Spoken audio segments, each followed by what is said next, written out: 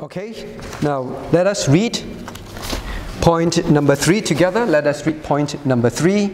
Maybe there. Reading.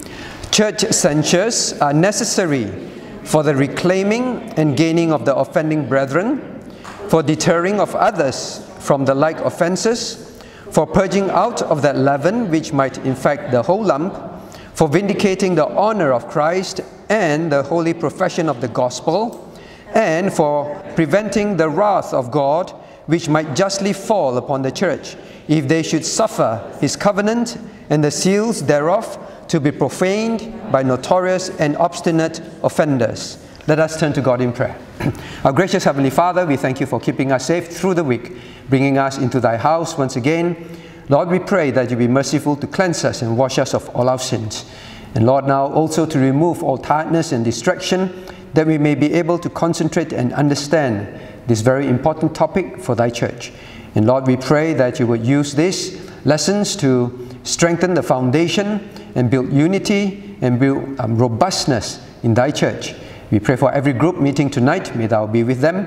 Use thy word, O Lord, to strengthen and feed your children. This we ask and pray in Jesus' name. Amen. All right, so we'll continue tonight. Now, church censures. Censures are formal rebukes, formal statements issued to judge the sin of someone and to deal with sin. All right, so there is judgment involved, and it is a severe reprimand. So these are church censures. I said from the beginning, it is something that is very alien to many churches today. If you join us from other churches, you may not even imagine that church would even talk about disciplining members. The concept of disciplining people is something that is very, very disliked and shunned in the secular world. And in church, we talk about discipline, church discipline. How can church discipline people? Church must be loving, caring, forgiving. How do we answer that? Well, we know for sure, we've seen thus far in scriptures over and over again, and we've looked at it from point 1, 2, and 3. God puts authority in churches that you cannot run away from. Just like God put authority in countries, we studied earlier on, God put authorities in churches. And why does He do that? One of the reasons the officers of the church are to care for the church, protect the church.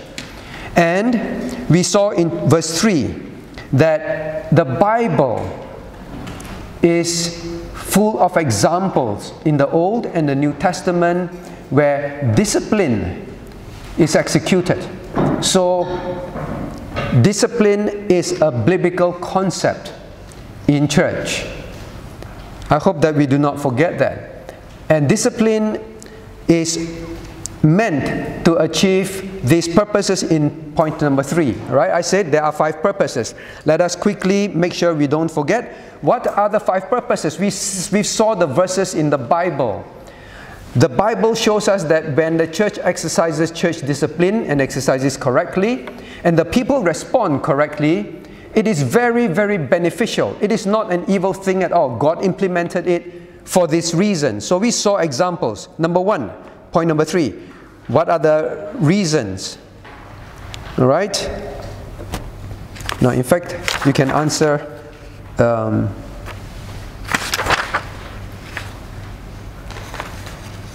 question number 11. All right? You may as well write it down. Actually, you don't need to write it. It's in point 3, all right? Just remember, as I summarize the reasons for church censures, there are 5 here. Number 1, reclaiming and gaining the offending brethren. The brethren have offended God, sinned against God grievously. So we need to discipline. It helps him to come back. We saw that in the Bible. Reclaim the brethren. So it is very important. Parents do that for their children.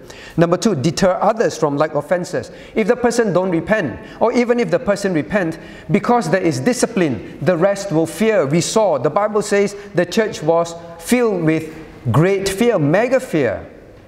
So fear is good. It prevents others from sinning the same sin. Like parents, when you discipline your one child, you also want the other child to know.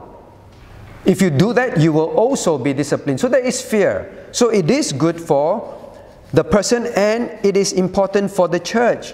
Others won't sin the same sin. And furthermore, number 3, for purging out of that leaven that might infect the whole lump. Sin will spread if we don't discipline, in other words, don't stop the sin. It will spread in the church, and then the church will be destroyed. So we saw that in the Bible as well. Number 4, for vindicating the honor of Christ. That is what we are going to learn tonight. And for preventing the wrath of God. 2 more things we got to learn from the Bible. That God says discipline because it's important for the name of Christ. God said discipline because it prevents God from disciplining us. When God steps into discipline, it is going to be very, very scary. All right, so let's continue. Now, let's do 10b3 first. All right, so we did not finish this previously. Now, give Bible reasons for church censure in each case. The spread of sin in the church. The spread of sin in the church. We read that verse. A little leaven leaveneth the whole lump. That chapter was specifically... Right, let's turn to 1 Corinthians chapter 5. Please know this. In the classic chapter of church discipline. Now, every time I ask you, does the Bible have any examples of church discipline? The classic one that you cannot forget, there are many examples we covered, but the one that you can very quickly refer to, 1 Corinthians chapter 5. Know that. Here, now it says, Paul says, verse 4, in the name of our Lord Jesus Christ, that when ye are gathered together, and my spirit with the power of our Lord Jesus Christ, to deliver such an one unto Satan for the destruction of the flesh and the spirit, that the spirit may be saved in the day of the Lord Jesus Christ. Now, Paul says, please discipline this person.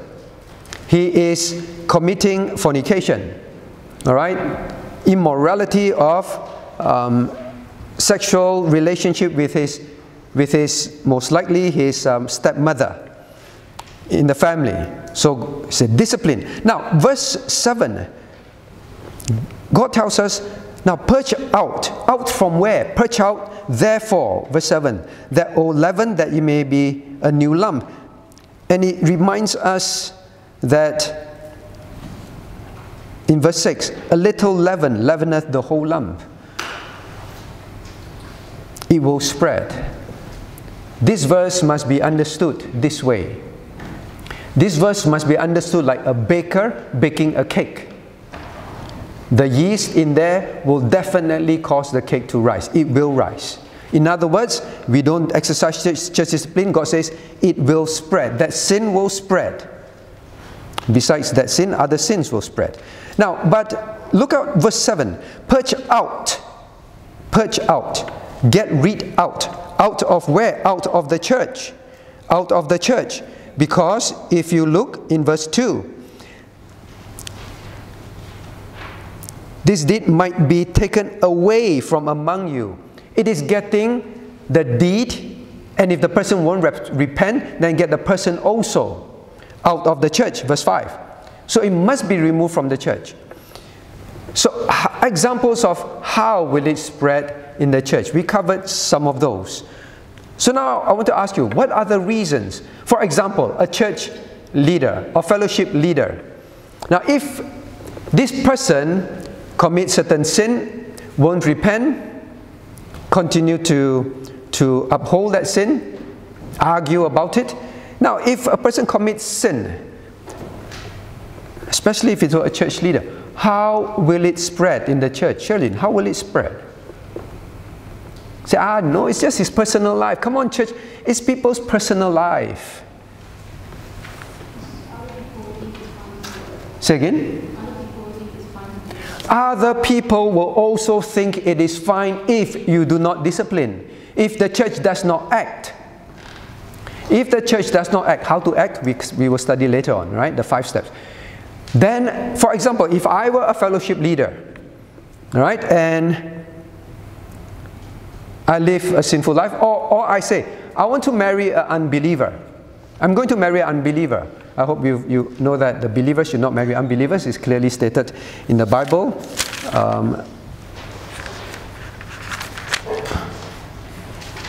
Yep, just 2 chapters away, chapter 7.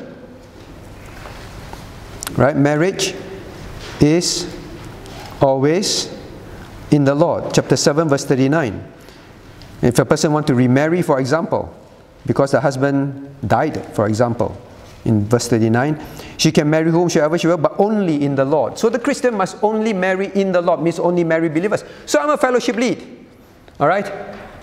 And then my wife dies. And then I remarry. But I remarry outside the Lord, an unbeliever. What will happen?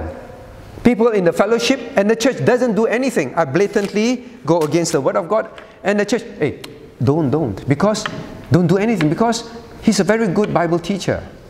The people like him. Or we have no one else to depend on. So let's just overlook it. Let's not exercise discipline. What will happen? The young people in the group, well, if the fellowship lead marries an unbeliever, then I guess it's fine with me. If the fellowship lead comes in low-cut blouses, no, men don't come in low-cut blouses. All right, come in indecent attire and all that, and you're a lead in something in church, and the church doesn't do anything, then everyone else will say, I guess that by that standard, there is nothing wrong, right? So I think it's very well put. People will think there is nothing wrong, although the Bible says it's wrong. So that is how it will spread.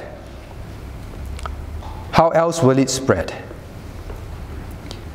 Now I know a church, they exercised church discipline recently, and people left the church. It is very sad. I want to say that church discipline, as we have studied so far, is meant to strengthen the church. It's meant to help the church deal with sin. But sadly, people don't understand. Church discipline is meant to unite and make the church stronger. And if one day God does ordain that we will have church discipline, you must remember that. We ask some questions after that. How to make sure we understand that? How will it spread? How else will it spread? Now if as a church leader, my child chooses to marry an unbeliever or a Roman Catholic, is not in the Lord, right? And as a church leader, should I go or should I not go for the wedding? Pay. We studied before. No. Why not? By going, you are saying it's okay. By going, you are saying it is okay. Because by being there is to sanction that I'm here to support the wedding. Unless it's Howard, remember Howard say, I will go, yes, I will go. I'll put up my hand and say, I disagree with the wedding. That's different, right? But if you go, it's sanctioning. You will walk your daughter down the aisle, right? Here, I give you to an unbeliever, although the Lord says marry only in the Lord, but I'm giving you to the unbeliever, correct? Same for the wedding, for the dinner. It's a celebration of the wedding. That is what is the dinner for, right? It's a celebration of the marriage. So if the elder or the church leader decides to go, should the church do anything? If the church don't do anything, then people will say, I guess it's fine to marry an unbeliever. I guess it's fine to be there. I guess it's fine to support this, correct? Now this is a very common thing that happens in church. And I pray that it will not come to the state in our church. Because every single church that I know that had to take a stand on this has caused session to split, has caused people to leave church. But you must understand, is it a wicked and unpleasant thing to do? Marriage is a happy thing. Is it unpleasant? Please know that God says, a little leaven leaveneth the whole lump. Unless we think we are cleverer than God, and unless we think sin is not sinful. But there are other things that will occur if the church don't deal with it. We're going to study. All right, so these are some examples. People will just say, it is fine. It is fine. If I'm a church fellowship leader and I live carnal lives, I live a carnal life, worldly life, and I promote my worldliness, my carnality. by being part of things that I should not be part of in the world. And then the church doesn't do anything. Actually, what will happen? If just say, I'm a church leader, I'm not a full-time worker, right? Maybe I'm a working person, and then I'm a church leader. And then I'm part of things outside in the world which are carnal and worldly. And the church doesn't do anything. And I lead young people. Terry, what will happen? I call you all no need to be upstairs so that I can ask your questions. So the young people will not just following what the church leaders do? The young people will follow what the church leaders do. Remember we studied about sheep, right? Sheep just follow. It will spread. Alright, so some of this, please know, it is very important. Yes, Douglas. Members marrying non-Christians?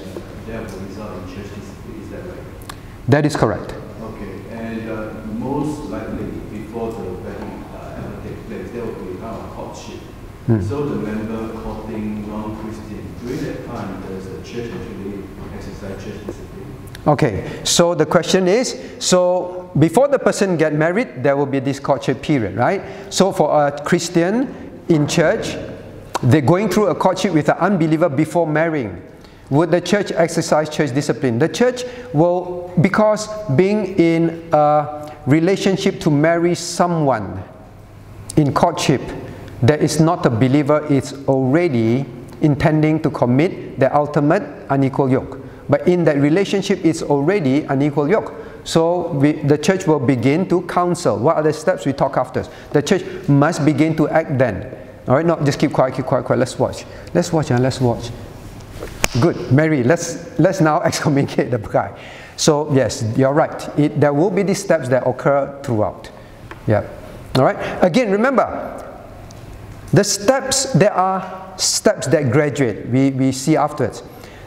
Every step of the discipline is to recover the brethren. Remember, that's the purpose. That is why we don't wait till the person gets married. Throughout, we are trying to recover the brethren all the time. Okay? Now, yep, so thanks for the question. Now, next one. Next thing that God says, discipline. Discipline. The Westminster Divine rightly pointed out the fourth reason. For vindicating the honor of Christ. For vindicating the honor of Christ. Please know that that is one of the reasons. Now, anyone can think of a Bible verse or Bible verses that tells us if you don't deal with sin and it's not dealt with, the name of Christ will be shamed. Anyone? Because it must be a biblical principle, right? All right. What about David? Remember, David committed adultery. And what did God say to David? Let's turn to 2 Samuel chapter 12. 2 Samuel chapter 12. Let us see how God views sin committed and dealt with. How does God view that? Chapter 12, verse 14. Now let's actually read verses 13 to 14 together. Reading. And David said unto Nathan, I have sinned against the Lord. And Nathan said unto David, the Lord also hath put away thy sin. Thou shalt not die. Howbeit, because by this deed thou hast given great occasion to the enemies of the Lord to blaspheme, the child also that is born unto thee shall surely die. Do you know what God is saying? God is saying, you have committed this sin, and if I don't deal with it, how did God deal with it? What was God going to do? The verse tells you. He says, because by this deed you have given the enemies of the Lord to blaspheme, the child also that is born unto thee shall surely Means don't try to bargain with God anymore. God have decided the child will definitely die.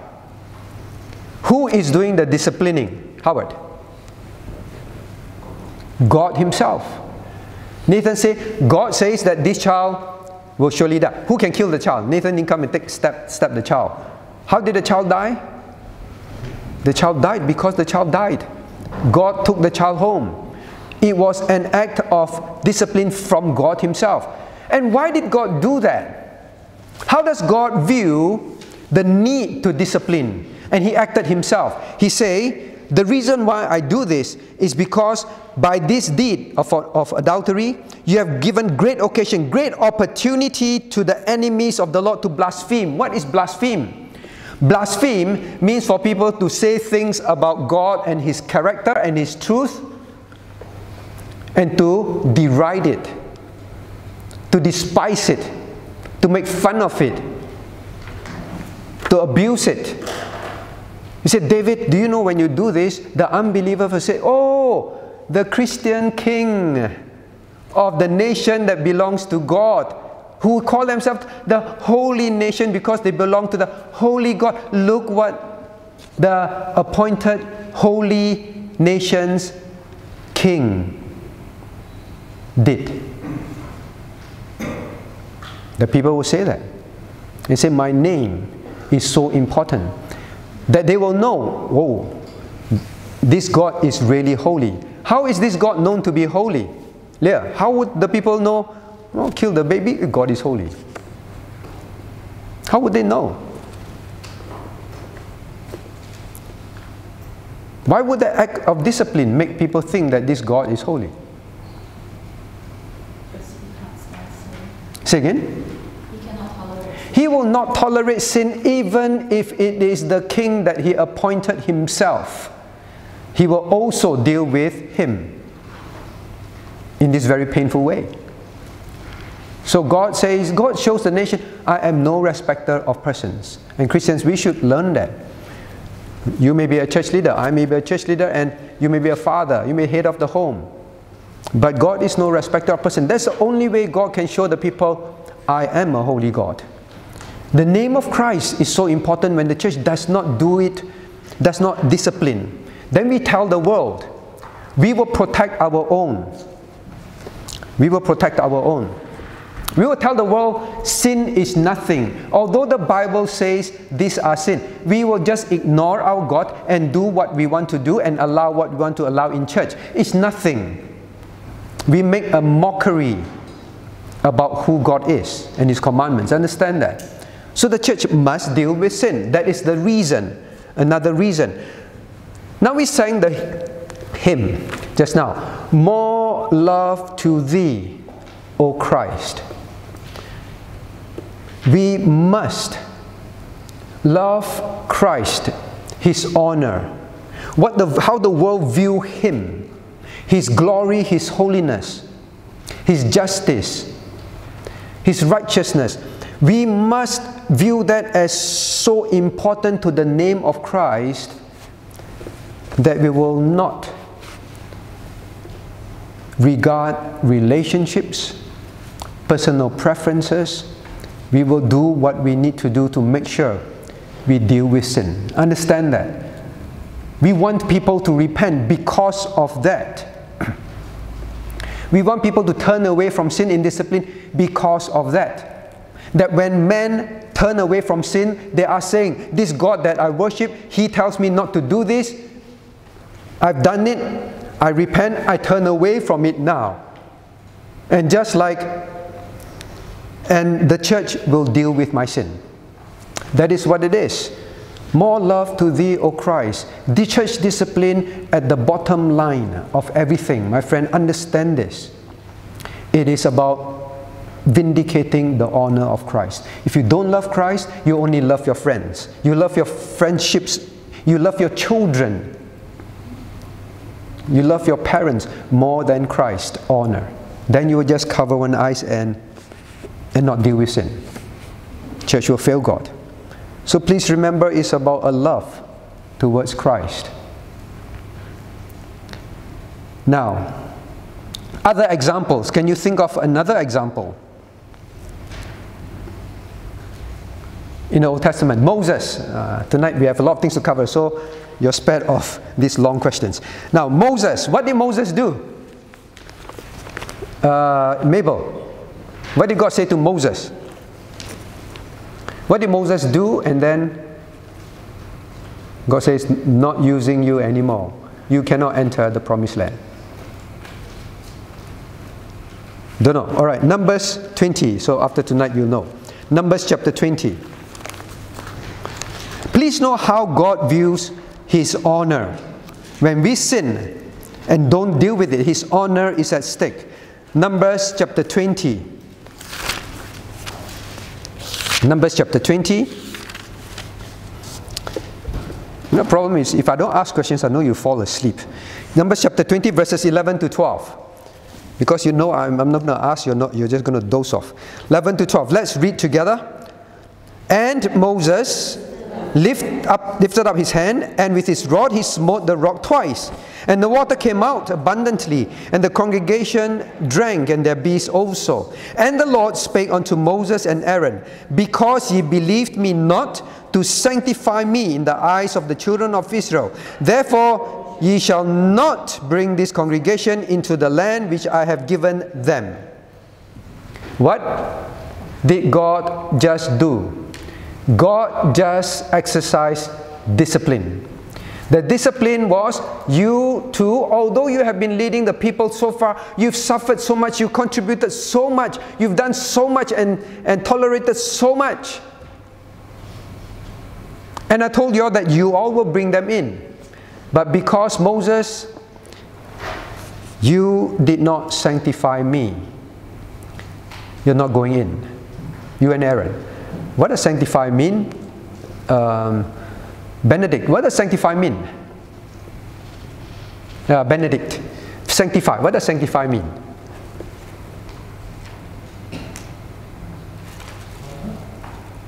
Honor. That's fear. Ben. The other Ben. Say again. Set apart. Set apart. Make holy. All right, please remember this concept. Sanctify means to set apart for God. When Moses did not obey what God said, Moses did it his own way. God said, you did not set me apart. Why? Ben, why? Why did God say, hey, hello, what you did not set me apart? He didn't obey, and why must God deal with it? If God didn't deal with it, then it shows that I don't have to follow God. You know, once in a while I just decide, the Bible says, God says this, but you know, once in a while I can choose to do what I want to do. And God says, now if I don't deal with you, then when the people enter the land, what are they going to do? I give them the commandments, the 10 commandments. You know, I think once in a while we can drop 4, we can drop 5. Once in a while we do it our way, all right? Anyway, Moses did that. And he's this great leader. God didn't do anything, right? In fact, the higher you go, the more quickly God will act. Because we said before, a little leaven leaveneth the whole lump. It will grow, it will spread. And the leader who does it, it will spread faster. It will make people bolder to do it, right? If members do it, maybe we all hide. We hide among ourselves, we do it. But once leader do it, we can do it in the open already. Embolden everybody to do it, correct? So God Himself showed, when it comes to disobedience, I will discipline because my name, sanctify me before the people. Otherwise they will blaspheme who I am and my commandments. Alright, so God instituted it. Please know that. Please know that. And say, oh, that is Old Testament, right? Famous sayings. Old Testament. New Testament, any example? Adrian, any example? Ananias and Sapphira, yes, God stepped in to discipline. Yes, and definitely in our theme verse. Let's turn to 1 Timothy chapter 1. In fact, 1 Corinthians just now also, right? 1 Timothy chapter 1. Now, what does God say in the New Testament?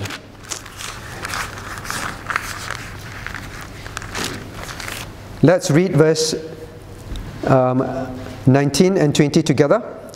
Holding faith and a good conscience, which some having put away concerning faith have made shipwreck, of whom is Hymenaeus and Alexander, whom I delivered unto Satan, that they may learn not to, same word, not to blaspheme. Why is discipline? And in this case, it reached a stage of excommunication. They have been warned about their false teachings. They have been warned not to put aside a good conscience. They know the truth. They know what to do. But they just keep ignoring it for various reasons. And finally, it reaches a stage where Paul says, now we have to excommunicate. Because if not, they may continue to blaspheme God's name. Blasphemy is always about God's name, God's honor. So please understand, the Bible is clear. Discipline is to vindicate the honor of Christ. Next, uphold the gospel profession. Uphold the godly profession of the gospel. Uphold the godly profession of the gospel. Now, when Christians don't deal with sin, when the name of God is blasphemed, how will the gospel be affected? How will the gospel be affected? Sharon.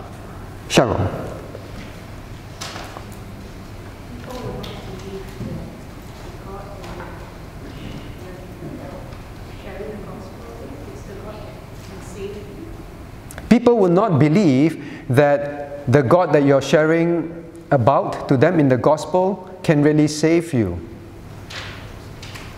Okay? Yes, the gospel will be affected, but will people think that sin is serious? No. They won't think that sin is serious. After you do it, and then you are ignoring it. If sin is not serious, why do I need God? Why do I need forgiveness? Because you are doing it, I'm doing it. Why do I need this God?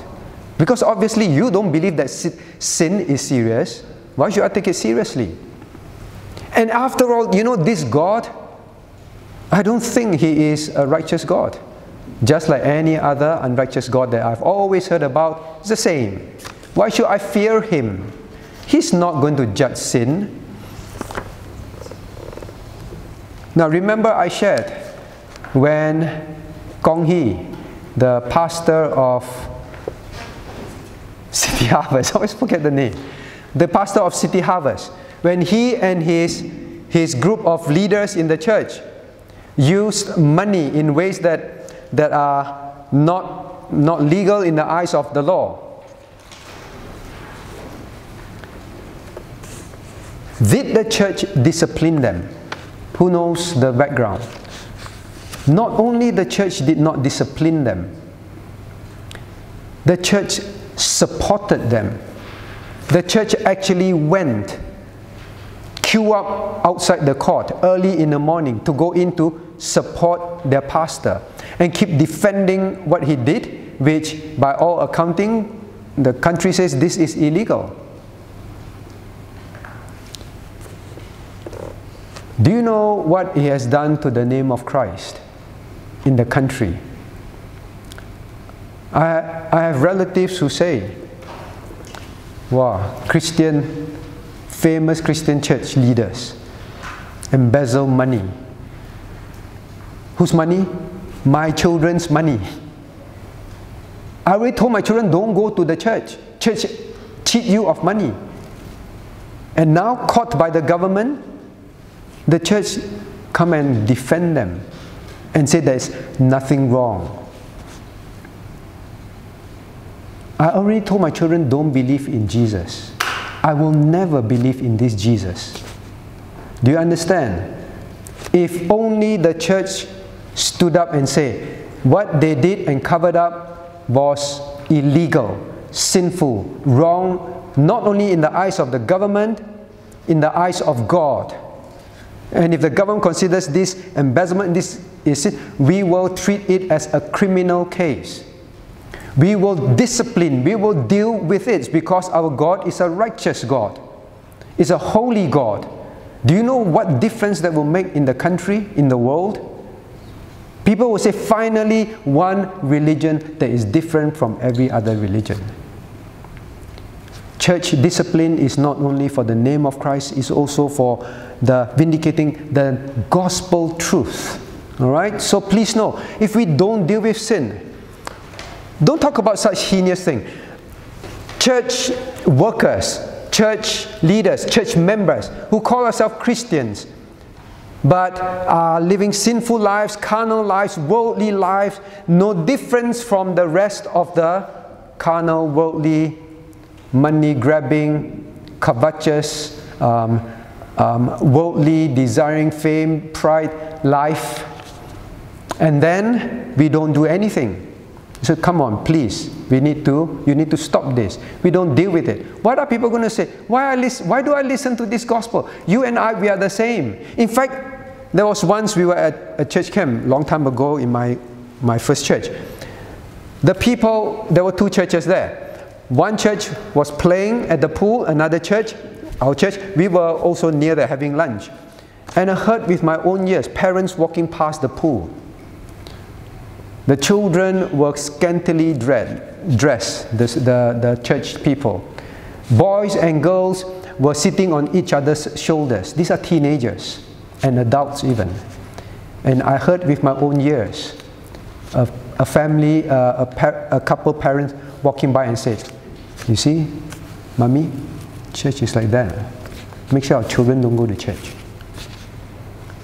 The name of Christ is very important.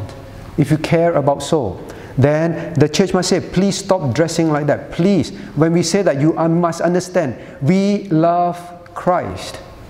It's not because we hate you, but it's because we love Christ, His honor, and the gospel, and that man may come to know Him. So please know, the gospel discipline is for that purpose. Yes, we have many things for look at point number 3, please look at point number 3. Right, so for many things we said, there are 4. But the first few was more for the people, for the church, but the last one, this one about the honor of Christ is, to me, if you don't love Christ, then you will say church discipline is a pain. If you love Christ, you say, please tell me how I need to live. Yes, I've sinned. I'm glad you told me. I want to repent. I want to stop it. I don't know how to stop it. Church, can you put me on discipline and help me? I want to stop it because I love my Savior and His name too much for people to blaspheme His name.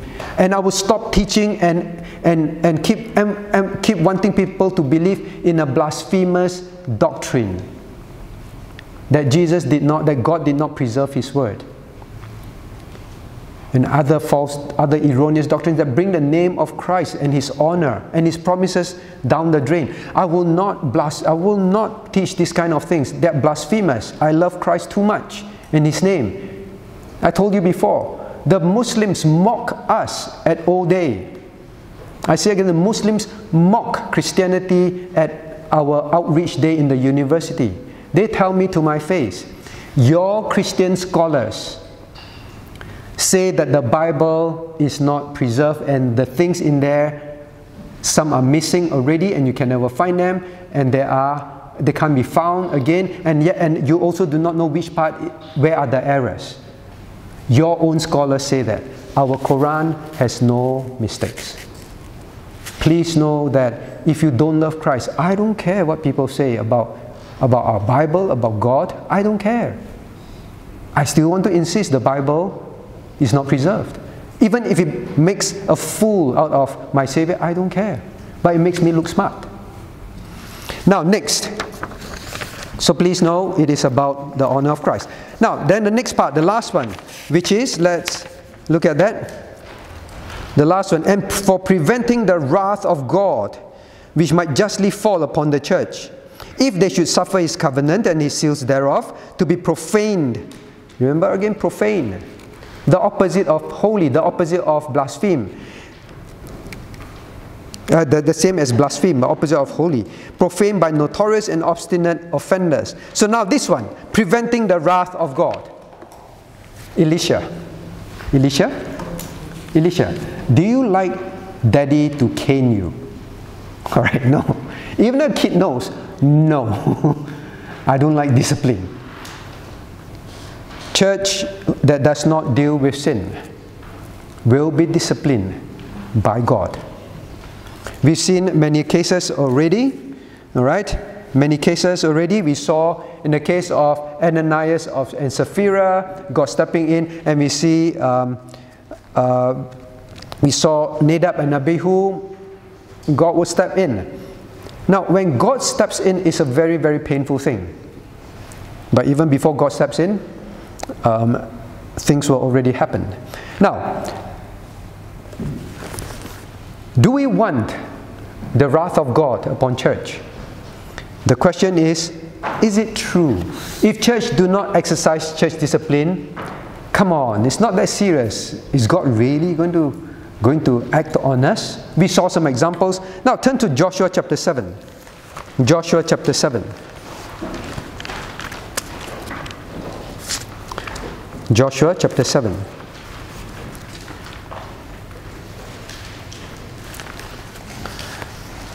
Now please look at verse 4 and 5. Joshua chapter 7, verses 4 and 5. Let's, alright, 3 to 5, reading. And they returned to Joshua and said unto him, let not all the people go up, but let about 2,000 or 3,000 men go up and smite Ai, and make not all the people to labor thither, for they are but few. Alright, so little. 4 and 5. So they went up thither of the people about 3,000 men, and they fled before the men of Ai. And the men of Ai smote of them about 36 men, for they chased them from before the gate unto Shebarim, and smote them in the going down. Wherefore the hearts of the people melted and became as water. Why did this happen? We all know. God says you're supposed to not keep anything from this conquer, right? But we know that someone did. Achan and the family, they did keep. Now, what happened? Let us read. So we know that it is because of that particular sin. 10 to 13, you will see. 10 to 13, Oh, no, not 10 to 13. Now, but anyway, what is the reason? What is the reason? The reason, verse 15, and it shall be that he that is taken with the accursed thing shall be burned with fire. Whoa! Someone took the accursed thing. They're not supposed to take anything. It become accursed. And then will be burned with fire. Now this time God says, you all act. This is the instruction. You burn them. So this is discipline. In this case, it's burn, take the family out, burn them, and everything they have with fire. Discipline. Now, but I want you to notice one thing. Now, please look at verses 10 to 13. Let's read 10 to 13 together. And the Lord said unto Joshua, get thee up. Wherefore liest thou thus upon thy face? Israel have sinned, and they have also transgressed my covenant which I commanded them. For they have even taken of the accursed thing, and have also stolen and dissembled also, and they have put it among their own stuff. Therefore the children of Israel could not stand before their enemies, but turned their backs upon their enemies, because they were accursed.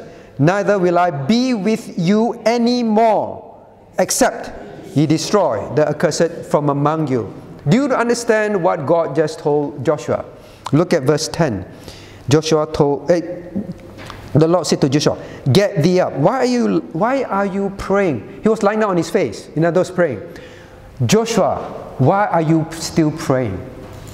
Get up already. But Joshua, but we lost the battle. Of course I got to pray to you, right? So God says, it is not a time for praying anymore. The people have sinned. It is a time for acting. It is a time for discipline.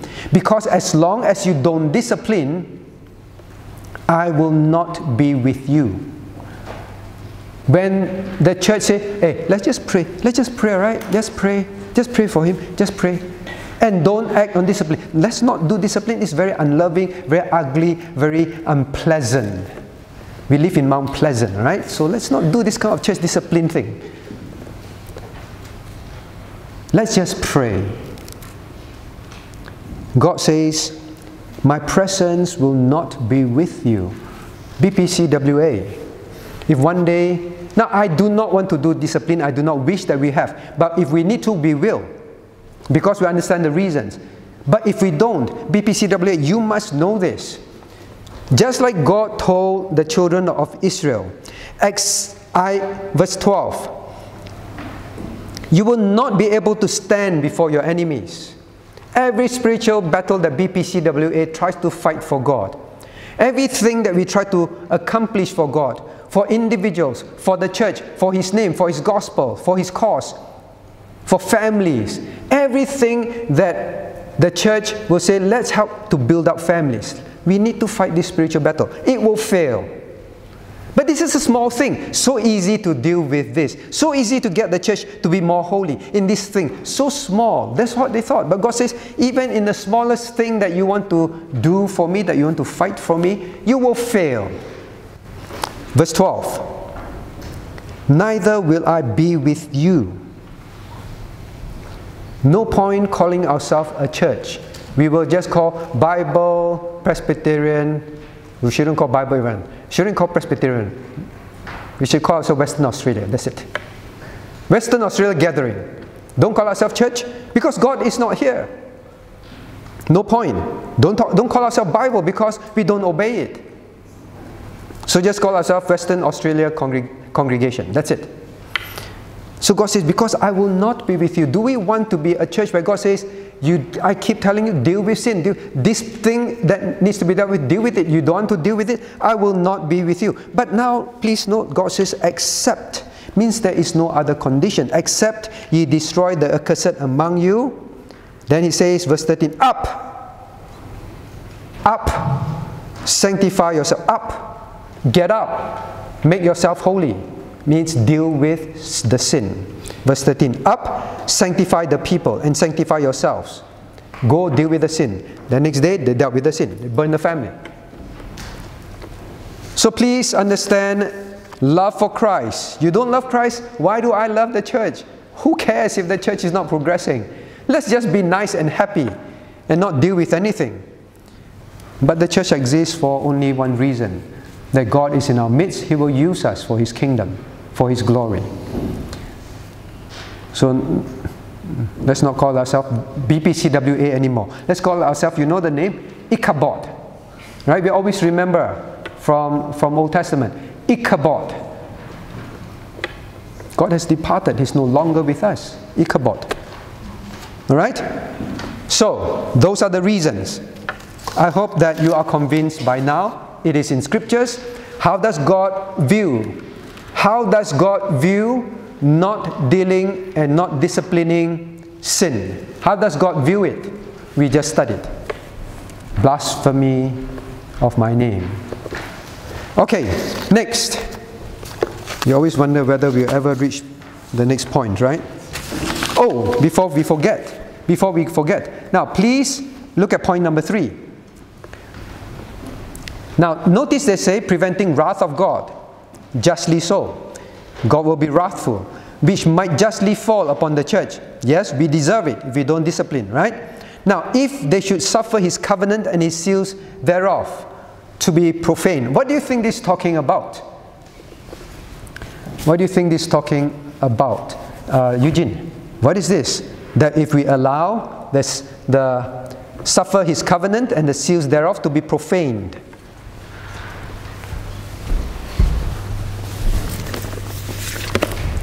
What do you think it means?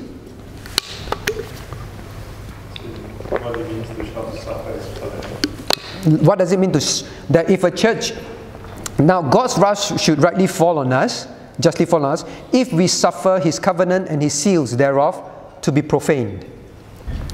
We studied covenant and seals for many months also. Alright, so what is it? What are the seals of the covenant?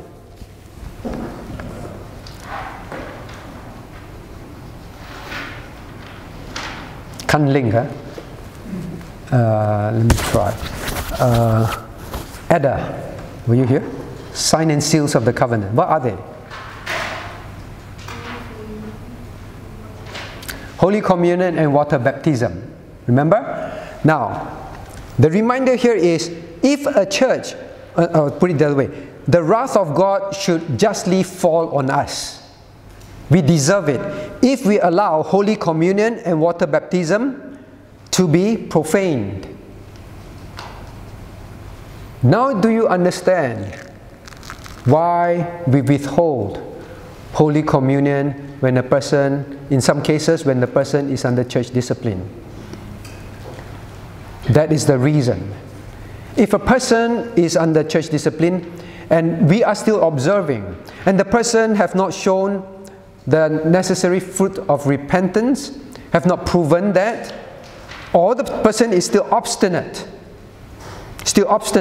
as they say here, obstinate, still don't want to repent, still arguing, still fighting, so discipline is still going on. Now if we don't withhold, and this person has committed clear sin that brought the name of Christ to shame,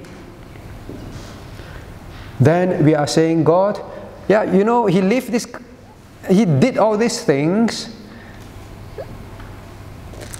we just let him take Holy Communion. You are basically saying Holy Communion is nothing. Let's turn to 1 Corinthians chapter 11.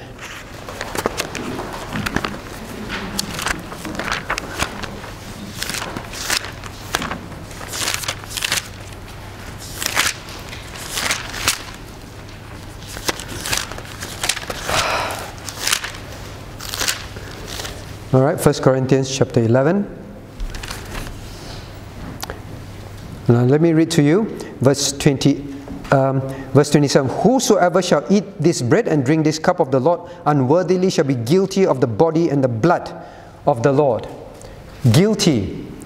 So the church must make sure, if the person has to examine himself and yet is unrepentant, still committing the same sin, not willing to repent, not willing to deal with it, being disciplined, then he is partaking of the Lord's table, not discerning the Lord's body, not caring that Christ died for these very sins that he is committing and wanting to continue in and to continue to argue about, be it doctrinal teachings that are erroneous or certain lifestyle thing, certain life living thing.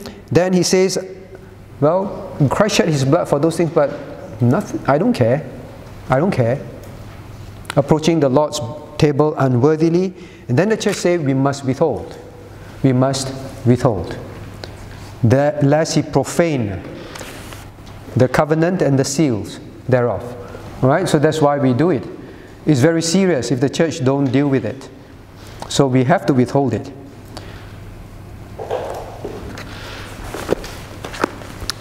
Now, there is one thing that I think I cannot not cover. So I'm not sure we're going to move to the 5 steps ever. But I want to deal with this because when church discipline happens,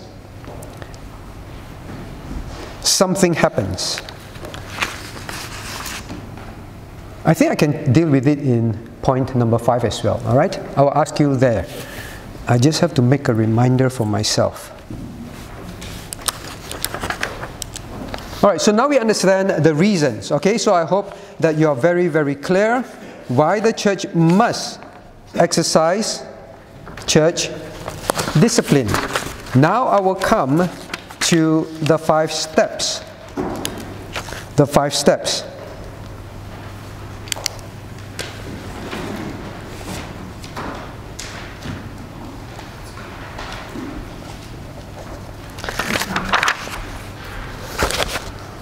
The 5 steps. Okay. We've done question number 11. Now 30.4. Let's read 30.4 together. 30.4 reading. For better attaining of these ends, the officers of the church are to proceed by admonition, suspension from the sacrament of the Lord's Supper for a season, and by excommunication from the church, according to the nature of that crime and demerit of the person. Okay, let me ask you something. Can you sit for the next 45 minutes until 9:30? Seriously? Okay. I'm not sure if you're that serious. Alright, then we do it, alright? Oh, I know why, because you don't want to. The next time we do this again. Okay, let's do it, alright? Then I'll talk fast and you answer fast. Now, who are to perform the official church discipline? It's very clear. The officers of the church. Who are the officers of the church? See, all these are revision. Vincent?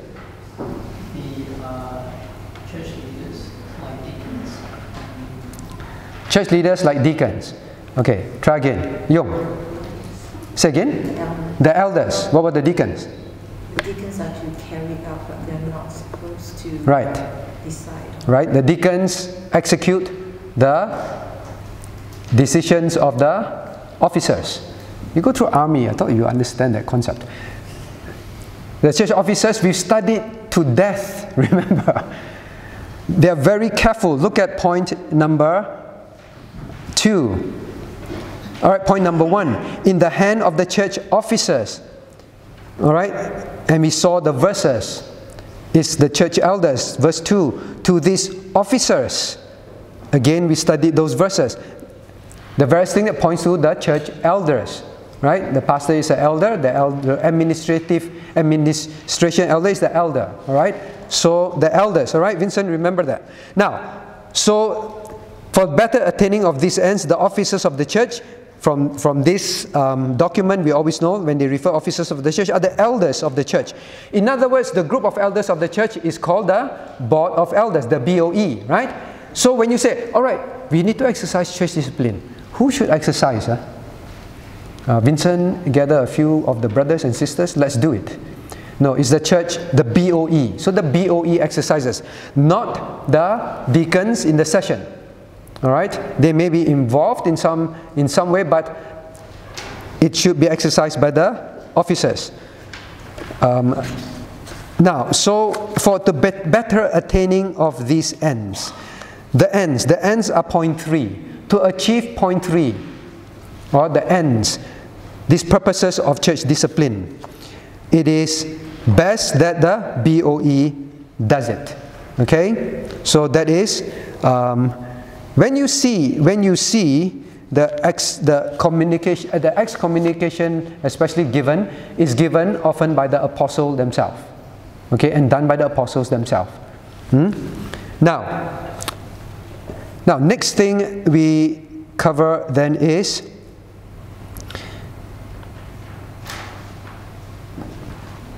the 5 steps of church censure.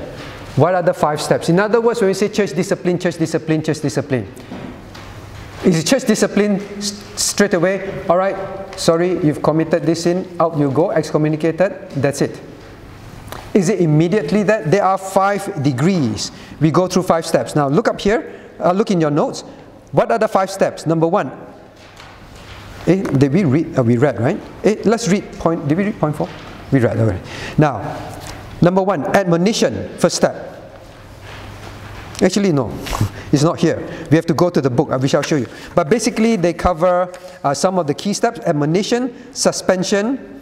All right. So now here they talk about the Lord's Supper only, and by excommunication. Then final step. Now, the Bible-Presbyterian Presbytery has always had a book of discipline, which, if I know to use this laptop and you respond to me, I'll show you. Alright, this is, you can download this from the internet. Just type BP Book of Discipline, right? So this is the cover. There are various sections which we won't cover. They will explain the nature and the reason for discipline. We've studied all those. All right, we jump straight to many legal terms and all that there, proper trials and all that. But we jump straight to the section where they talk about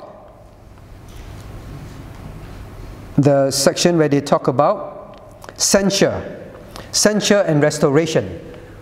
All right. So what do we do in censure and restoration? Big enough? Very big, right? Okay. Censure and restoration. Discipline and for restoring the person. Now in judicial discipline there are 5 degrees of censure, 5 steps, 5 stages of severity. All right? That's why they call degrees. 5 steps and 5 stages of severity. It begins with admonition, A, then rebuke, then it moves to the next step. Now it works like that. It means you admonish, but the person won't repent. Then you need to move to the next step of severity, rebuke. Then still incalcitrant and unrepentant, or repent and then do it again and again, or do it secretly. Then it goes to rebuke, then still the same, then goes to suspension, then goes to deposition, and then finally the last and the most severe step is excommunication. Okay, 5 steps. So I know you have been trying to find out what are the 5 steps. These are the 5 steps. Okay, now what does each mean? So first step, admonition.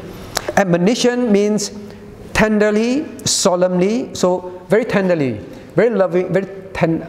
Every step is lovingly, right? Tenderly means in a tender tone, in a pleading tone, and solemnly, not jokingly. This is serious. Not, hey, don't do that. It will be good. Not like that. It's solemn. Means the person has to know it's serious. It's not a joking matter anymore. Solemnly addressing the offender, placing his sin before him. You have to show him, this is sin, brother, sister.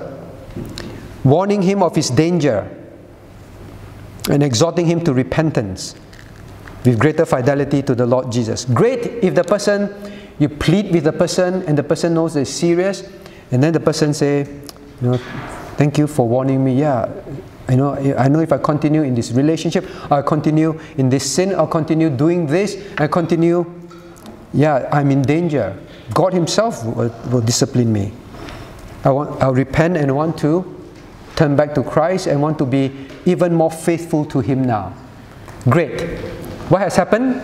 You have warned the brother, correct? You have warned the brother. Now, in fact, let's turn to Matthew. The principle is here, Matthew chapter 18.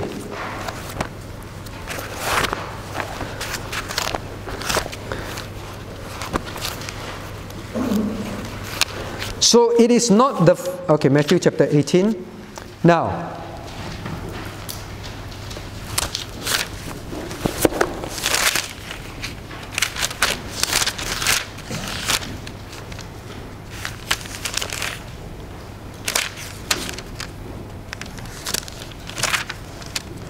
is it?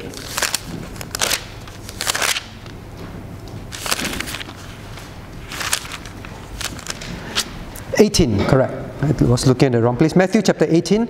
Now, verse 15. Moreover, if thy brother shall trespass against thee. So it can be a personal sin, or it can be a public sin. All right. Go and tell him his fault between thee and him.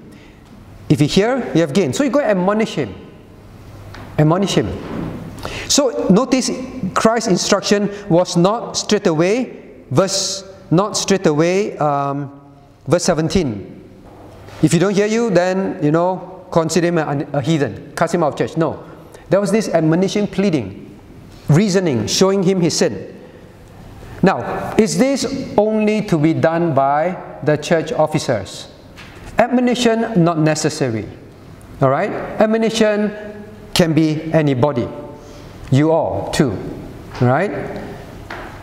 So you can also admonish. It's everybody's duty to admonish.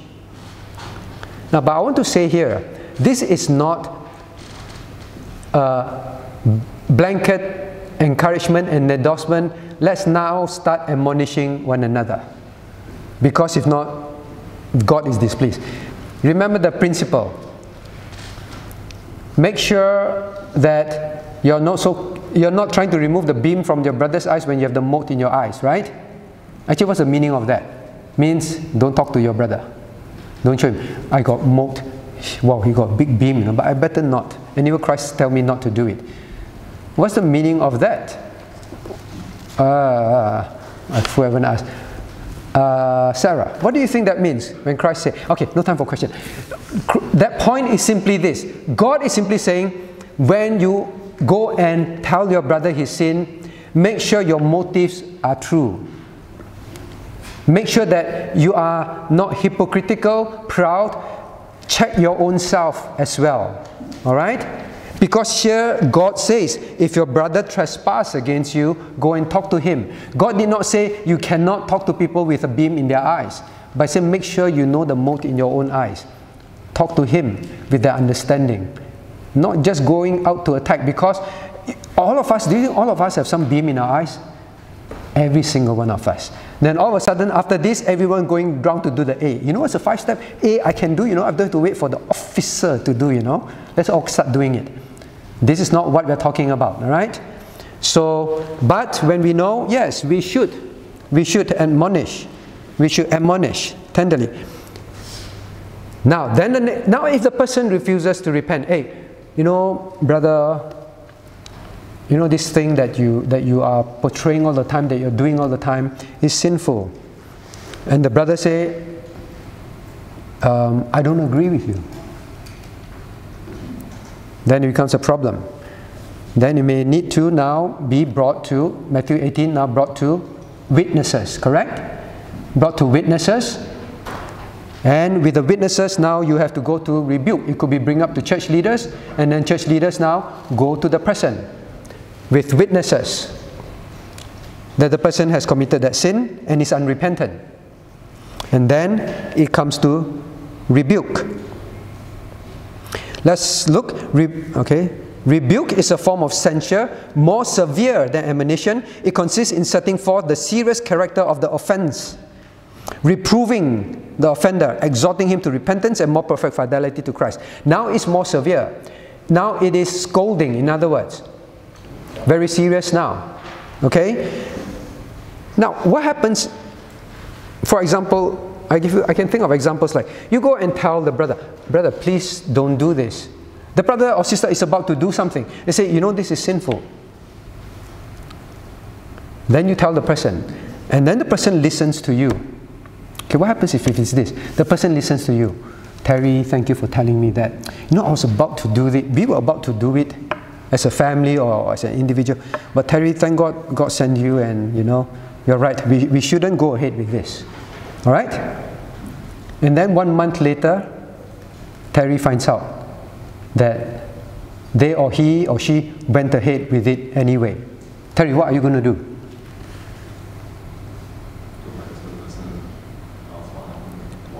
Go back to the person and ask why. And then the person say, don't answer you and this can't be bothered. What are you going to do next? Then it's a grievous sin. Bring 2 or 3 witnesses. Alright? Bring 2 or 3 witnesses. Then now because I say I will repent but I don't, and I went ahead to do it, it also goes to the next step. It's not, anyway, he felt sorry, but he eventually did, but he did feel sorry, so it's alright. No, it moves on to the next step, rebuke. Understand that? It moves to rebuke. So the person went ahead to do it, or the person refused to listen to you in the first step, then witnesses. Now what witnesses can there be? What kind of witnesses? What do you think? One kind of witnesses is the person also saw. The person also saw what the person did. There's one kind of witness.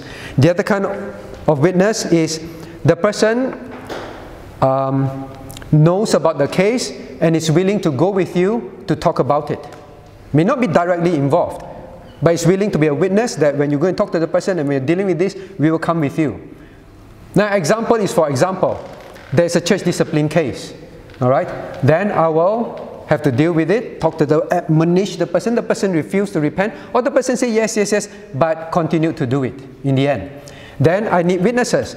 Then I'll call Reverend Paul. Is Reverend Paul present here when the person did that? No, but I need him as a witness. I say, Reverend Paul, now I need to move to rebuke. And here are all the documents, here are all the things, and then we will be in teleconference with this person. All right? Or sometimes I may call the deacons in as witnesses present.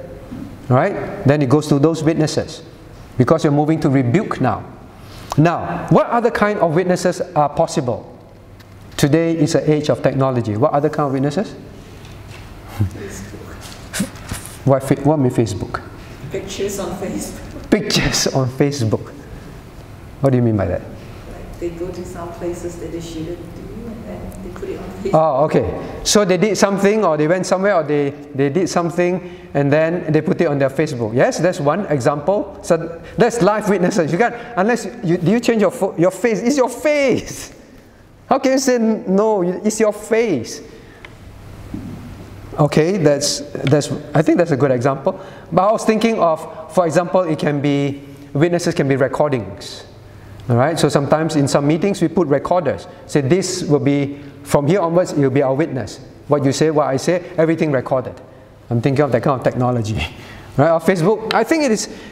Now, actually, to think about it, Facebook is one of the worst things that the Christian can use to blaspheme the name of Christ and bring the standards and Christ's name to shame. You agree? You agree? Or you agree? No one else agrees. They're all quiet.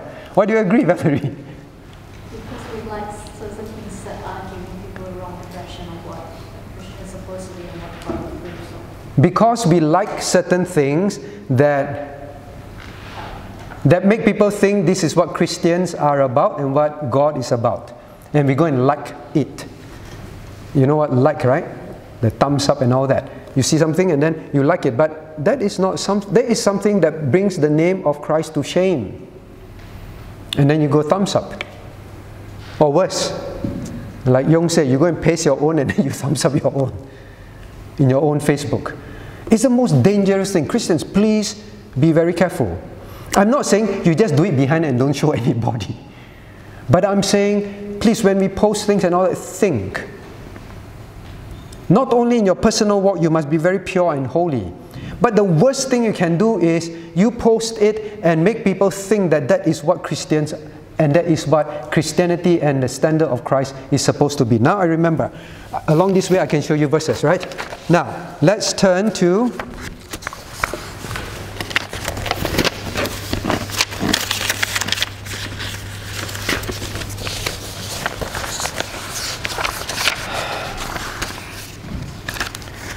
okay, let's turn to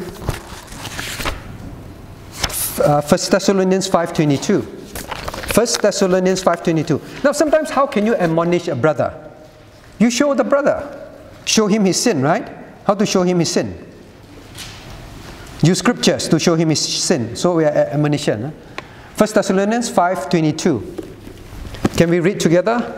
1 Thessalonians 5:22, 1-2 reading.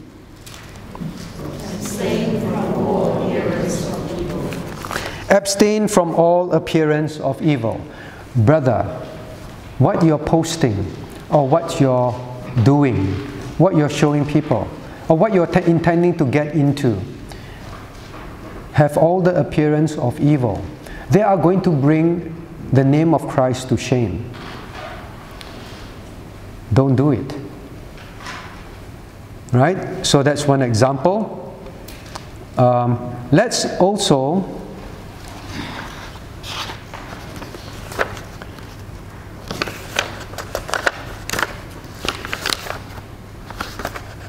turn to an example.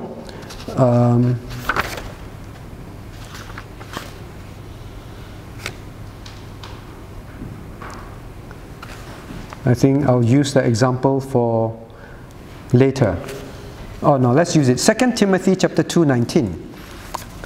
Just the next book, 2 Timothy chapter 2, verse 19.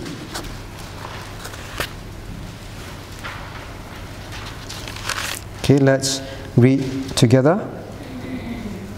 I'm in the wrong book. Okay, 1, 2, reading.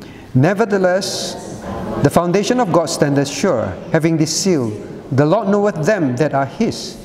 And let every one that nameth the name of Christ depart from iniquity. As long as you name the name of Christ, means what? You call yourself Christian. You take on Christ's name for yourself. I'm a Christian. Anyone that name the name of Christ, let him depart from iniquity, because it will bring the name of Christ to shame. Like I told you many times, unbelievers say, Christians are like that. I don't want my daughter to look like her. I don't want my daughter to do those things with boys. I don't want my son to behave like that. The name of Christ and His gospel is at stake. So when people admonish us, now, and this is what you can use to admonish someone. They say, yes, for greater fidelity to Christ, I repent. I won't do it. I won't do it. But if you don't love Christ, you say, get lost. Mind your own business. I don't love Christ. All right, so then you move to the next form, rebuke. Rebuke. Now, rebuke would be done by officers already. Now you bring it to the next level. Church leaders get involved. The pastor, the elders, they get involved. They may involve other people. And then they're going to sit down and have a meeting with you. And then they will bring out proofs and all that. And then there will be a formal rebuke. Now then, these things will be recorded. Like I say, I like to use voice recorder, so there's no argument about it. All right, so I will always tell people, we are going to voice record this meeting, because we do not want later on, you say, I say, you misunderstand, I misunderstand, I did not say, that was not what I meant. Many of these things. I've been through enough of that, because people say, minute it. I say, we will minute it. In some cases, I will minute it, and I will minute it, but I still tell people the recorder will be there, because if one day you come back and you disagree that in this discipline, we were not fair to you, for example, and you say, we didn't do this, we didn't do that, instead we did this, we did that, and our minute don't reflect that, we pull out our minute, our recording, and then we all listen to it, right? Yes, maybe I minuted it wrongly, then I am wrong. But if I minuted it correctly, then let's come to the agreement, you said it, we did do this, or we did not do that, that you said we did, right? Then it's all clear, right? So, now this is the same as what happens outside in the world, right?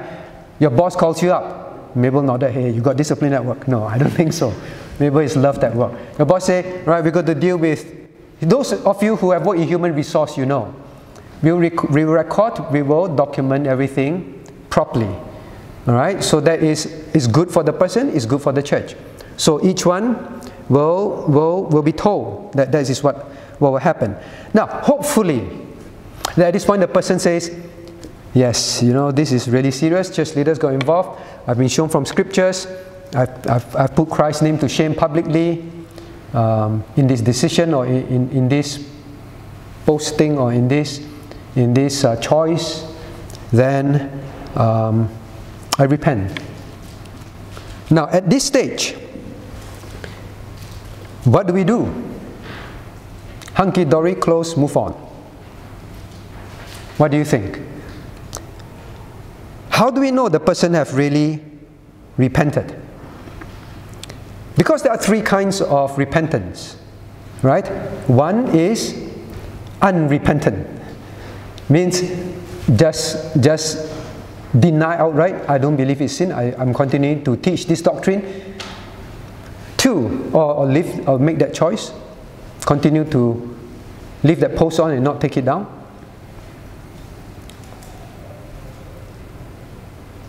Now I've told some of people to remove their posts from Facebook before, because it is, in fact I didn't know about it. When I first arrived, yeah, someone sent me a posting of one of our church people's Facebook photo. And they say, you know, Reverend Joseph, this is your church person's posting. And I said, okay, well, it's not good. So I did write to the person and say, these are the reasons It will bring the name of Christ to shame. It will also encourage others who see that photo in the Facebook of yours to think that that is fine, and they will also do it themselves and with their family.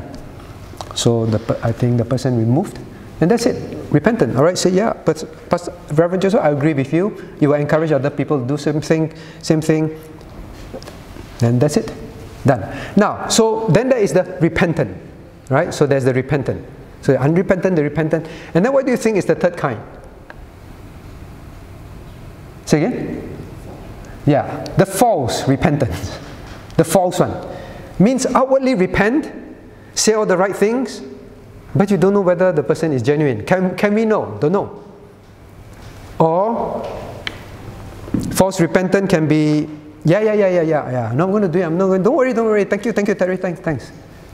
But behind they are going to do it anyway. All right? So that's the false repentance after admonition. So do you think at rebuke, if the person, yes, I'm repentant, yes, then we say, okay, all done, close case, let's move on. Well done. Let's go for coffee now. Should we? Sherlyn, should we? No? So unforgiving, you. What will you do?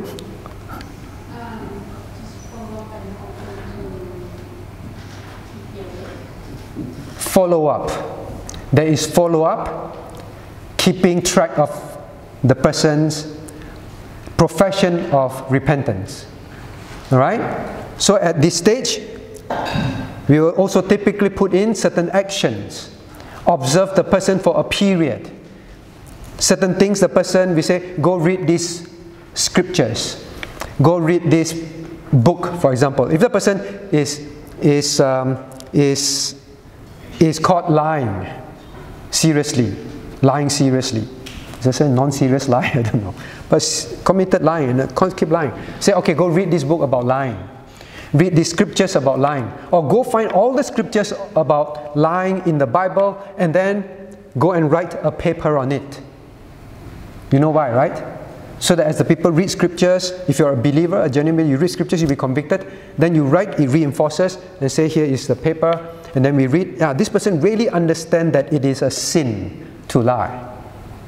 He really understands from the paper he writes, it shows that no. Is it over? No. Then we continue to observe certain things. Now, these are set of action, the things that you must do. What are the things? Keep coming to church. For the next, say, 8 months, every fellowship meeting, unless there's valid reason, you must be in church. Why? Why do you think so, Douglas? Why should we say that? Sorry. Oh, the question is, why must we tell the person, for example, one of the action, be a prayer meeting, Bible studies, fellowship, now of course worship, for at least 6 months consistently. Prove the person's repentance. Prove the repentance. But the person can come here and just, right? The discipline from the pulpit. Yes, hear the discipline from the pulpit. In other words, keep coming to hear the Word of God. Keep coming to hear the Word of God. In fact, very often, many of us fall into sin because we don't have enough of the Word of God in our lives. If you're a true believer and you're truly repentant, you will receive the Word of God and you keep learning new things about God, new things about the Christian walk, your faith, your life, your spiritual growth will begin to grow. Right?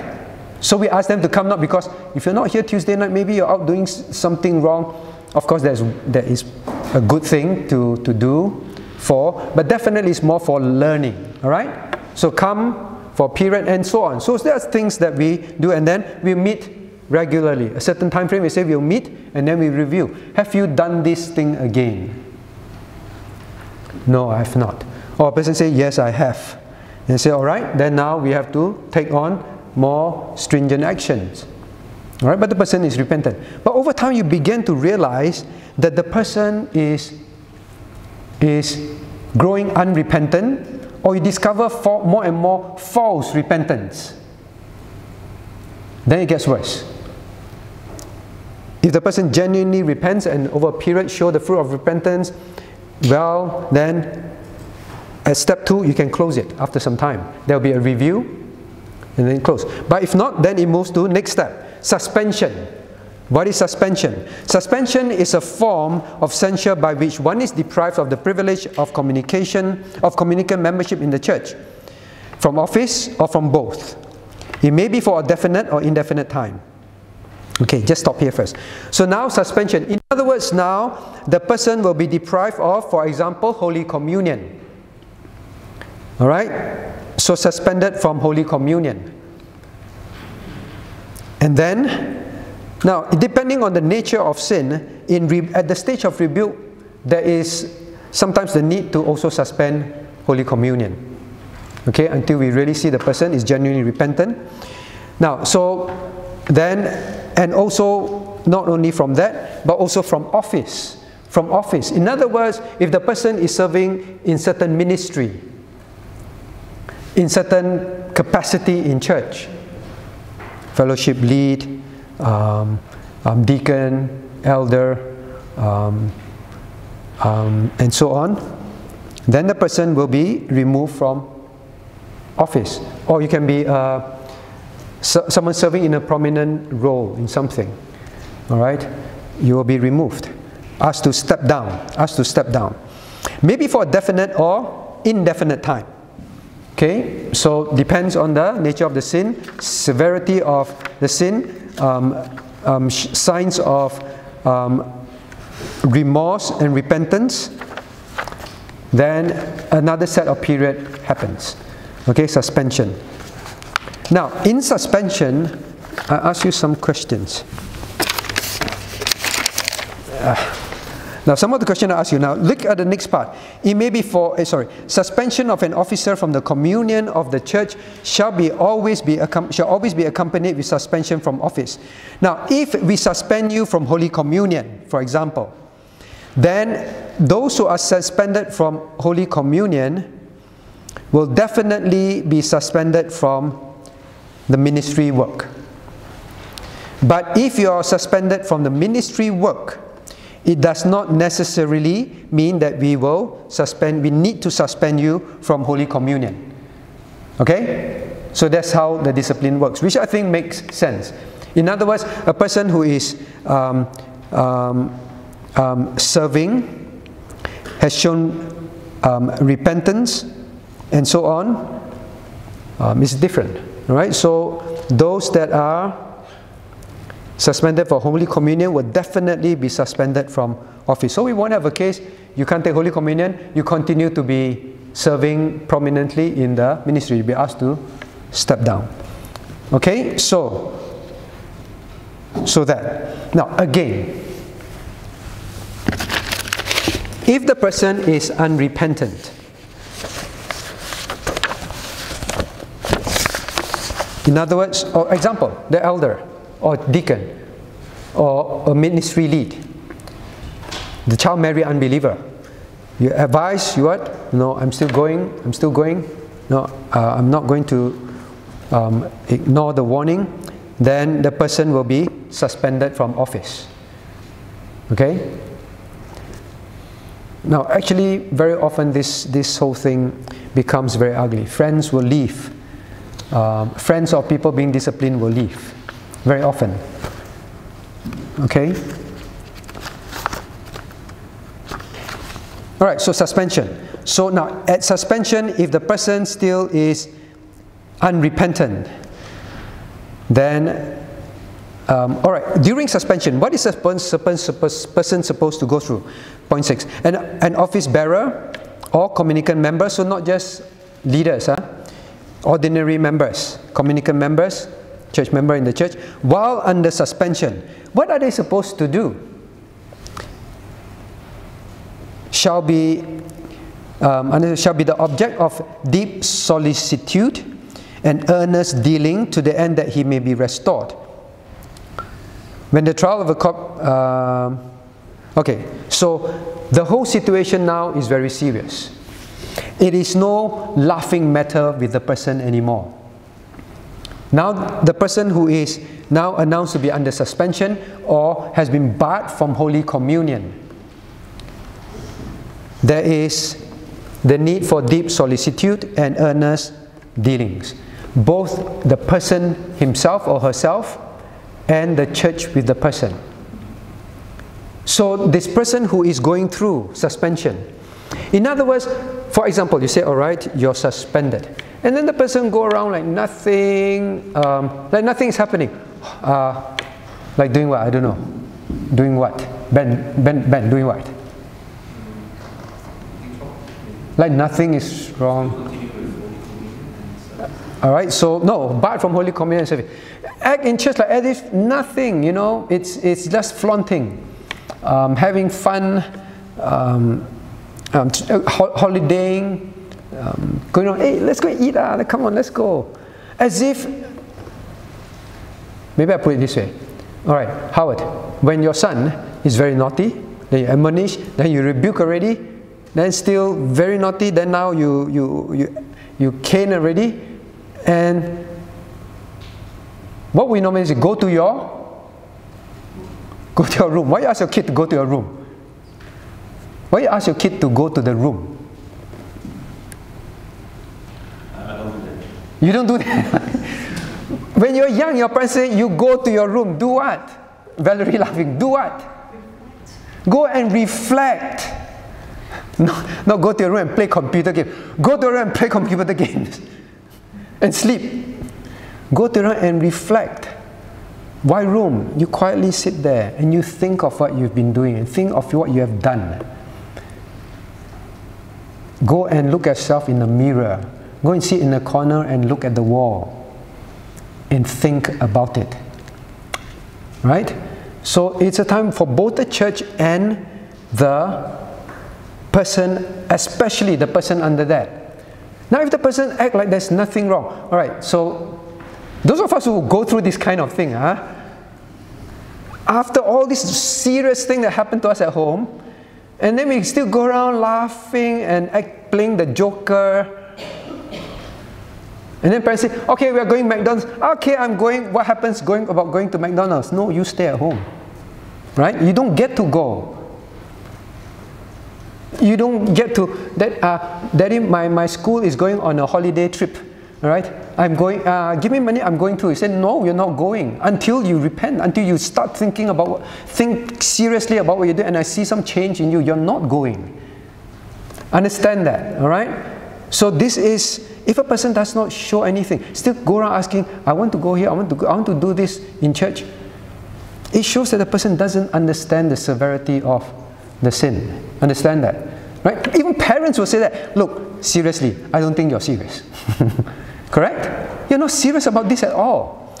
So now if we reach that stage, still like that, and also unrepentant, now hopefully repent. Next, he said, when the trial of the court, so now there are proper trials already. There's the rebuke, there's the meeting, there is the recording, there is the warning, and there may be a few of it. And then review, you did it again. Now next, so person may be suspended. Now the next thing, so now if the person repents, that's great. While the trial of the court pronounces the censure is satisfied of the penitence of the offender, and when the time of suspension has expired, no new offence has arisen, censure shall be removed, and the offender shall be restored. This restoration shall be accompanied with solemn admonition. Restoration to the privileges of common communion may take place without restoration to the office. Okay, so now, this is opposite now. Now, if the person repents, how do you know? One of the things, there is, the church must be satisfied with the penitence of the offender, not still frivolous, not still like as if nothing is happening, still having fun. And when no new offense has arisen, that's important. We always ask, have you done it again? Have you done something else that we need to know about? The thing that we told you not to do, have you really not done it? So all those things. Then if it's sufficiently proven, then restoration, which is good, then great. But even the restoration, there's solemn admonition, don't do it again. Very serious.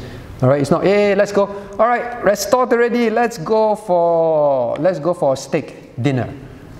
They're still very serious. Now you go back and thank the Lord that you've been delivered. There's still a serious admonition. Don't do it again. Now, if unrepentant, in other words, the person is under suspension. You're not allowed to serve in these ministries anymore. Because you have said you won't do it, you went ahead to do it. You said that you didn't do it, but you actually did it. You said that you will stop, but you continued to go ahead with it. We say that you will take it down, your Facebook, but you don't. Now you think there is such things? Actually, I lost my question sheet. Can I borrow? Because I want to follow this.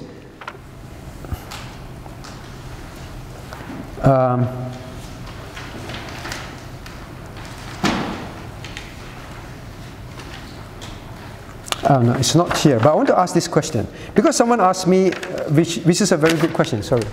Can I borrow, leave it here? Someone asked me. No, actually we're not going to finish this.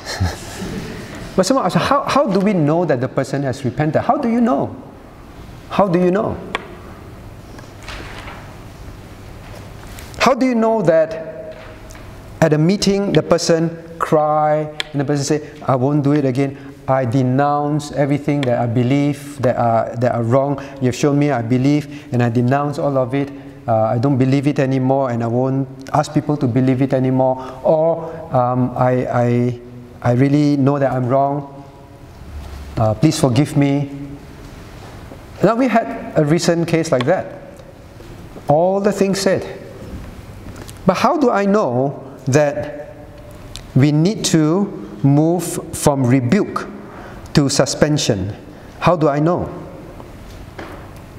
Actually, Young, you brought a good point. Facebook. That's how I found out. So the person said, Pastor, please forgive me. You know, I'm so thankful that you're so patient. You forgive me so many times. And I denounce. The person said, I denounce and renounce everything that I've said before. I don't believe it anymore. You know. Will you forgive me? I say, we will always forgive you.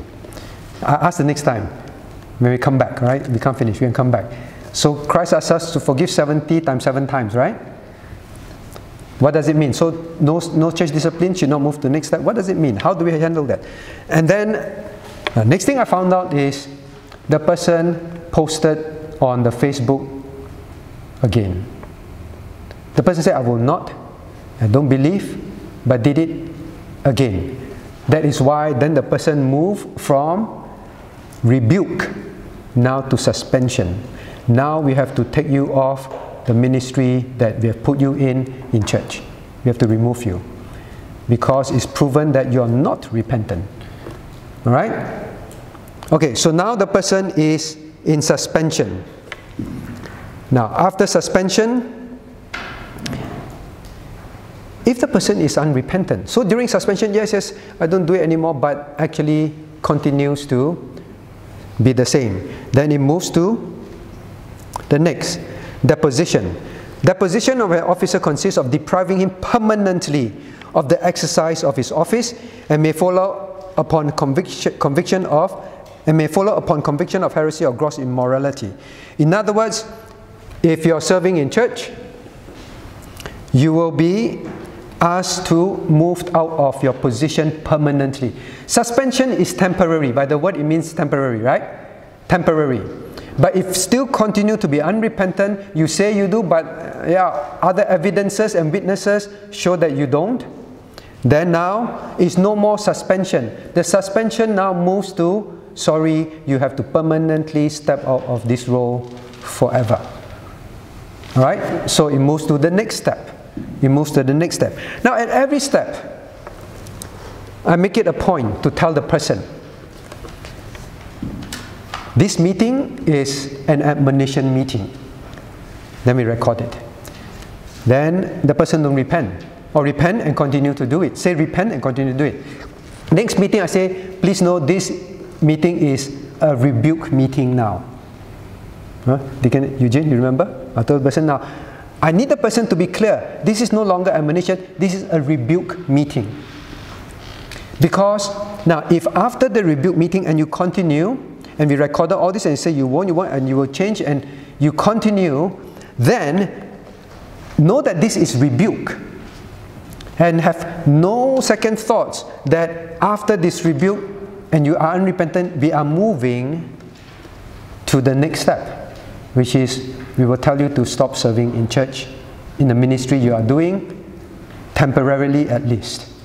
So the person knows. So the person won't say, but you didn't tell me what?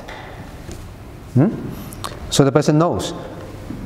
Now, actually, even the person don't know, what does it mean? The next time we come back, I ask you. The person say, I didn't know. Then how? But anyway, let's keep on this. So the next one is depose. Permanently move out. Now, look at this. And may, point 7, may follow upon conviction of heresy or gross immorality. May follow upon conviction or heresy or gross immorality means this. It means if it is you're convicted of heresy, means it's proven heresy against, contrary to the obvious teachings of the Word of God, heresy. Or gross immorality means fornication, molesting someone, gross immorality. Alright? In these cases, deposition can follow immediately upon conviction. Do you understand? Means there's no you should not have molested the child. Talk tenderly to the person and convince. No such thing.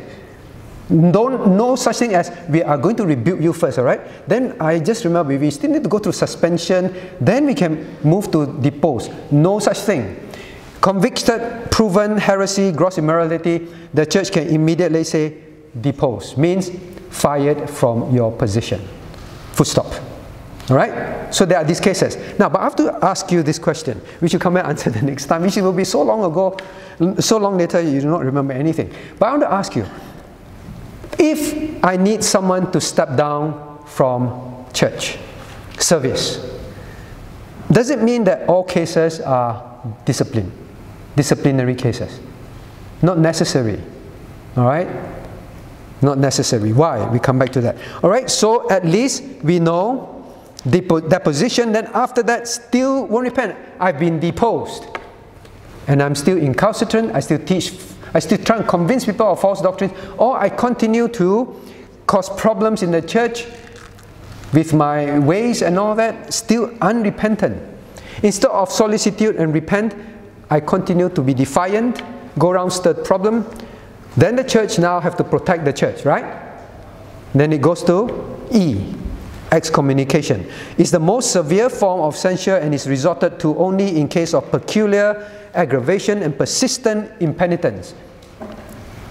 Right? So it is not a light step. It consists in solemnly excluding the offender from the communion of the visible Church of Jesus Christ. Means you are no longer in the local church. That is what it means. Alright? So the 5 steps. You know the 5 steps now. The next time we come back, we will go into some details and some technical questions which some people ask, which are very, very good questions for us to understand. Alright, so 1 more minute. Any urgent question about tonight that I can clarify? No? Sorry, we did not manage to finish. Let's turn to God in prayer. Now, someone asked, what is the difference between psalms, hymns, and spiritual songs? Someone also asked, can we just have instrumental music? Can we worship God with instrumental music?